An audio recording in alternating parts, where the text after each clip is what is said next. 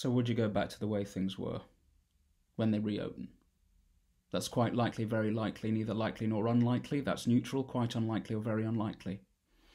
Very likely, quite likely, neither likely nor unlikely. That's neutral, very likely or quite unlikely or very unlikely. That's very likely, quite likely, neither likely nor unlikely. That's neutral, very likely or quite likely, very unlikely or quite unlikely or very unlikely. I'm sorry, they send me this as a PDF and the font is so small that I try and learn it off by heart, so I don't have to keep looking at the screen every 5 seconds and getting lost. No, I used to be a teacher. I worked in education. I was a supply teacher. Well, have you ever worked with children? Yeah, children are... They just break you down. And eventually, my only source of amusement was I'd send the TA, that's the teaching assistant, I'd send them out on a photocopying errand, and I'd just sit in front of all of these people, and I'd just make stuff up and just lie to them. Well, because my heart wasn't in it. Eventually, a parent complained because I said 2 + 2 = 5, and I was removed from the agency.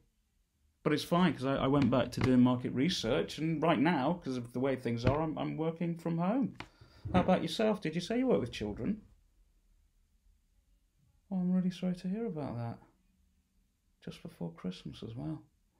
What was your job? No, it is none of my business. I mean, I've got to ask you in a couple of questions' time, but yeah, no, I will make something up. I'm so sorry, mate. That sounds awful. Well, you should try doing something like this. As I say, you work from home. Usually every morning I just do it in my pyjamas, but this morning I couldn't even bother to keep my pyjamas on. I just put on an old shirt. Still got my name badge on from when we actually did do these surveys outside the museums and galleries, etc., etc.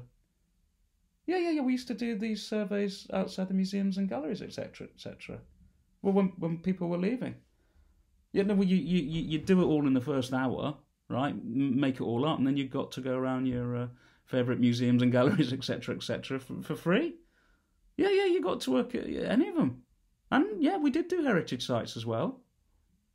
Well, I mean, if it's something that excites you, no, the company sends you a tablet with all the surveys written on them. As I say, the the font is really small, so if you have a problem with that, then no, great. Well, why don't I take some details? I'll ping them over to my boss. Well, you don't have to. No, there's no pressure. Well, what's your name? Take time. Bernard. Bernard, nice to meet you. I'm Ken. I'll need a surname, Bernard. Yeah, take your time. Is this confusing?